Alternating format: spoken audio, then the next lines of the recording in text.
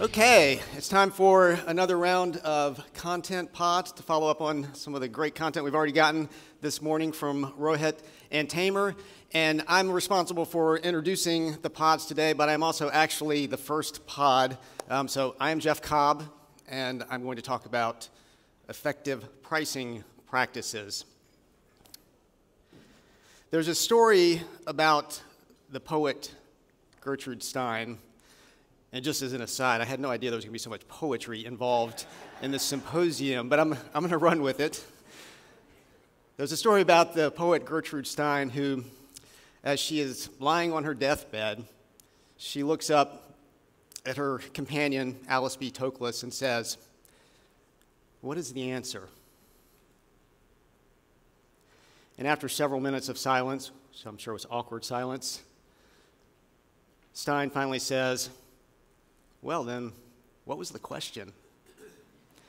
And I was reminded of that story as I started thinking about pricing and effective pricing practices, because I think pricing is one of those areas of business where we all tend to grope for answers when we may not really be addressing the fundamental question as we're doing that. So we'll ask, what are they willing to pay? What's the right price? What is the competition charging? How do we price when there's free in the market? And those are all good questions, but fundamentally, I think pricing is about how much control you have, how much control you can exercise in your marketplace. So I'd like to propose three, if not non-obvious, at least less obvious questions to ask about pricing to help you with implementing effective pricing practices in your organization. And so these three questions are going to be, how can we change the category? How can we change the reference? And how can we change the offering? So I'll talk about each of those three a little bit in the next 10 to 12 minutes or so. So to explain a little bit by what I mean by category, every product that we introduce into a marketplace kind of falls by default into some sort of category. In the world of education, that's going to be things like, conferences. Conferences is a category. Annual meeting might be a subcategory of conferences. Seminars as a category. Some organizations use online learning as a category. Personally, I think that's a mistake. That's too broad. That's too generic a category. It's going to set you up for pricing problems. But that's probably the subject of another pod. But in any case, you put yourself into a category almost by default. And by doing that, you inherit the characteristics of that category. So every category has what can be called an acceptable price range. So there's a range that we know that people are willing to pay for something like a conference. And we may not know the exact figure, but intuitively we know that if we go above a certain amount, we're probably going to lose just about everybody. And we also know, in most cases, if we go below a certain amount, we're going to raise a lot of questions about the quality of what we're offering, and we may also lose a lot of people there. And we tend to inherit that acceptable price range. And then there are also the reference prices that our customers bring to the table when they're making purchasing decisions. So everybody who's going to buy for us has a reference price in mind, and it's based on conferences they've been to before, what they know is out there, and they all have their own conception of value. And we're inheriting that, too, whenever we accept a default category with anything that we're putting into the marketplace. So the question then is, can we change the category? Can we make a completely new category for what we're offering? That's probably the best option, because in that case, you're not inheriting any acceptable price range. You're not inheriting any reference price. You're establishing those things. So can you change the category entirely, or can you at least change the dynamics of your category so much that you impact the acceptable price range and you impact the reference price? So practically speaking, what are examples of this? Well, if you think about Starbucks, Starbucks fundamentally changed the category of coffee shop. I don't know if they actually created a new category. I don't know if they just changed that category so much that it's practically unrecognizable, but what was an acceptable price range for coffee 25 years ago is not the acceptable price range now. And the reference price is no longer the reference price that it was 25 years ago. Starbucks fundamentally changed things. Another example is Dyson in the world of vacuum cleaners. Who knew that it would be necessary to pay $500 to $1,000 for a vacuum cleaner to do what a vacuum cleaner was supposedly supposed to do in the first place, which is suck up dirt? But now, Dyson has fundamentally changed that category. Now, in the world of education, I think one of the prime examples of this in the past several years has been, you guessed it, TED.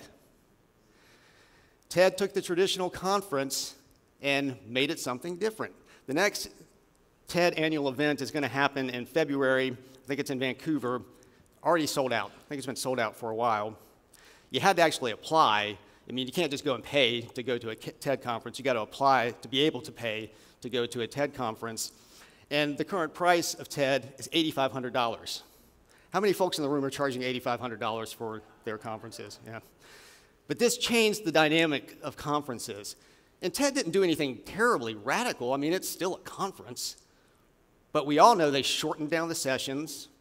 They turned the sessions into those 20-minute high-impact type talks that's influencing all conferences everywhere. In fact, it's influencing us right now as we're delivering this conference. They made it exclusive. They made it something special. And it gave them a lot of latitude over what they could do with the price. And they jacked that price way up. And it's continued to go up as the TED brand has exploded. So think for yourself, what could you do in the categories that you deal in to really change the dynamics of those categories, or potentially even create a new category that's going to give you a lot more control over price? And again, control is the fundamental question. But let's say you look at the category and it's just clear we have to accept our default category. We're not going to be able to change it. We're not going to be able to radically change the dynamics of the category. What do we do then? Well, then you at least want to look at your reference price and say, can we influence this reference price in any way that's going to help raise the reference price over time and position us in a favorable way relative to the reference price? And there are a lot of ways that you can influence a reference price. I'm just going to suggest 3 today, and I like these 3 because they're mostly just about a change in mindset. They don't require re-engineering what you're offering, putting in new features, investing a lot of money in new packaging or whatever the case might be. These are mostly just changes in mindset. So the first of these is going to be to simply raise your price. For whatever product in question that you're wrestling with pricing on, consider just raising the price. That's going to immediately impact the reference price in the market. It's going to start to have upward pressure on that reference price, and that's going to continue over time. So it's going to put you in a more favorable pricing position over time. But there's a trick to this. You have to raise the price enough to actually make a difference.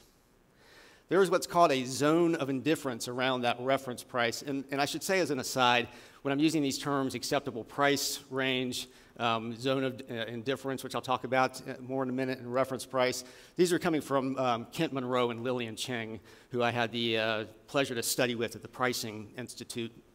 But I found them to be very useful terms for talking about pricing. There is a zone of indifference around reference prices within which you can raise and lower prices, and most of your buyers just aren't even going to notice. They're not going to care. And actually, that in and of itself is good news, because most of you could raise prices 5 to 10% on most of what you're offering, and nobody's going to notice, and your margins are going to go up. So that's good news. But if you really want to influence that reference price, you need to actually price outside of that zone of indifference so that it's actually noticeable, so that people actually know you're communicating something about price, communicating something about the value that you offer out to the marketplace. And of course, there's some art here. This is not a science. You'll have to test a little bit to figure exactly how high it gets you out of the zone of indifference so that people notice, but that isn't too high to completely price you out of the market. But if you do that, yes, you will lose some customers, but you're also going to gain others who now perceive your product in a positive way. And on the whole, raising price tends not to have a negative impact. In fact, has a positive impact on your margins, much more so than lowering price does. Never lower price unless you absolutely have to. So raising your price, that's the first thing to consider. The second thing to consider is doing what we call putting a magnet in the market. So in your portfolio of offerings, introduce something into that portfolio that is very high priced and very high value, because that's going to have a magnet effect. That's going to pull up the perception of your other products and give you more latitude to raise the price of those other products. And I find that most organizations don't really have any sort of premium priced, premium value products in their portfolio. But this can be things like, a very highly customized, consultative training engagement on site at a client for which you charge a lot of money. And here's the trick, and maybe that nobody ever even buys that. Maybe you put that out there and say, that's $25,000 or that's $50,000. You do have to be prepared to deliver on it, so you have to have a plan for how you're going to do it. But even if nobody buys it, the fact that psychologically it's out there in your portfolio as a magnet is going to help you pull up pricing in your portfolio. So think about putting that premium high-value product into your portfolio. The last one that I'll talk about is becoming non-generic. We all know that generic products don't command the same prices as branded products. But I would say, and I've been to most of the websites of most of the people in this room and looked at the training there, and most of it feels highly generic. In some cases, you're under the umbrella of your association's brand, but that brand is a little too diffuse to really extend itself effectively into your educational products. So you're really not benefiting from that, and you feel like generic education and training out in the marketplace. So a couple of tips.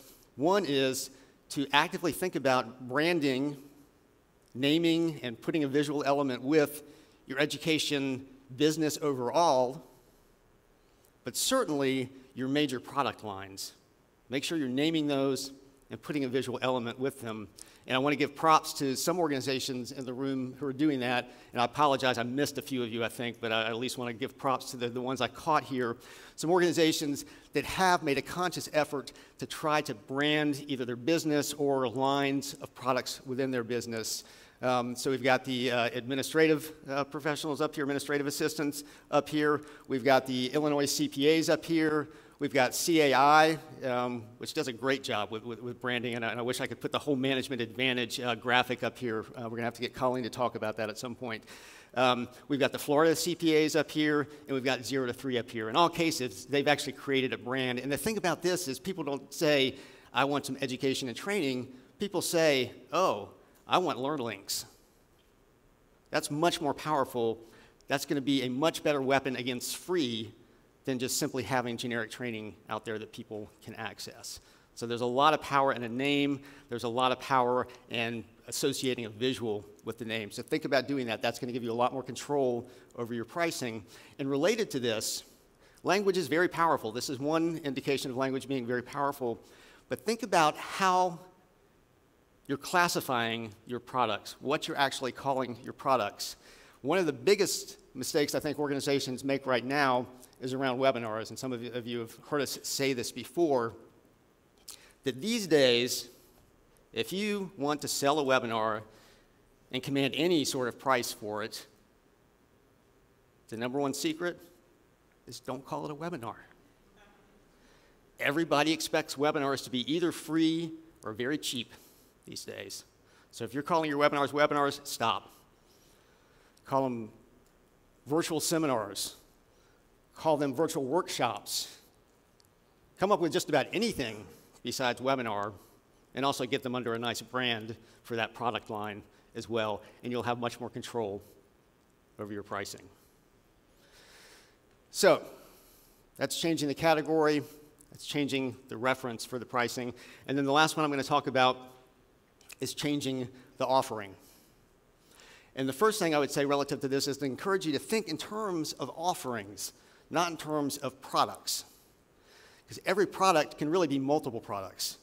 Every product can be configured in many different ways to be an offering. You can add and subtract value to create new ways to reach different customers with different reference prices in your market. So you always want to have a portfolio of pricing options out there and a portfolio of value out there for your potential customers to access.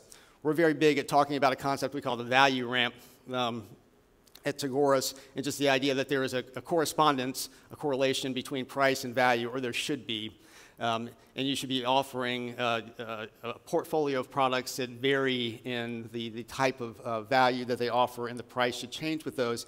But very often, you're able to take something that's on your value ramp and reconfigure it in various ways. And we've done this ourselves. We try very much to practice what we preach, but for years, we have offered a how to select an LMS for your association webinar series. And that's something we offer for free. We're fine calling it a webinar because we're offering it for free. And we do that a couple times a year, and we've actually developed some great content as a result of doing that. And we also know that there are people who want to go deeper on that topic. So what we finally decided to do was take basically that core content that we had developed for that free webinar series and take it over to a platform where we could facilitate some discussion, where we could provide some supporting materials, where we could assign some homework and that sort of thing. And we turned that into the Learning Platform Selection Bootcamp, just based off of that core content that we already had, and then we just added some value for it. And we went from free for the webinars to $495 for the bootcamp. And I know there's some people in the room who've actually participated in the boot camp. So that was just an instance of us changing the offering and being able to command a new price point with a new type of customer. Another example of this I've come across lately that I like a lot is the American Academy of Neurology takes their conference content, which a lot of organizations are capturing their conference content now, but they'll take a piece of that content and treat it as kind of a flipped learning experience. So they'll sell you a package taking a piece of the captured content around a particular topic that you can view on an on-demand basis, and then they're going to have a live webinar that you can attend to go in depth on it with an expert and talk about it. And they call this their on-demand encore product, which gives them a very attractive, high-value product that they basically configure out of content that they'd already produced as part of their annual conference. So this allows them to change the offering and to reach different customers with different price points and really maximize what they're able to do with their products and with their pricing strategy. So, fundamental question is control. And within that, asking, can we change the category? Can we change the reference? Can we change the offering? And if you sit down with the right people every time you're creating a product or reviewing your portfolio and actively ask and actively answer those questions, you are going to be engaging in the most effective possible pricing practices. Thank you.